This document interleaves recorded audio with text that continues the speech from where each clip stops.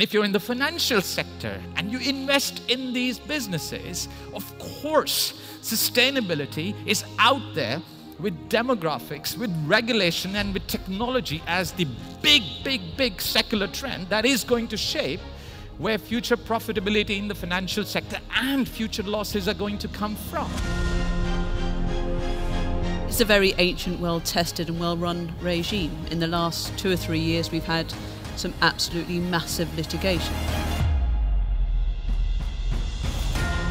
What is sustainability? How do you measure it? How do you know how green something is? Is there a simple answer to that?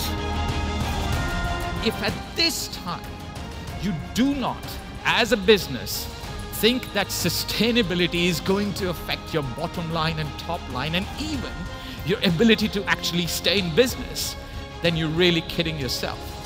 I think bringing about social change through investment is going to be one of the major themes that we see. So learning about Guernsey's capabilities in that space has certainly been a bit of an eye-opener for me, which is great. It's stopping being the "we better do green," actually becoming the lens through which all investment will be looked through. I really enjoyed very highly educated, interesting people. It was actually an honour to be part of that crowd. Thank you.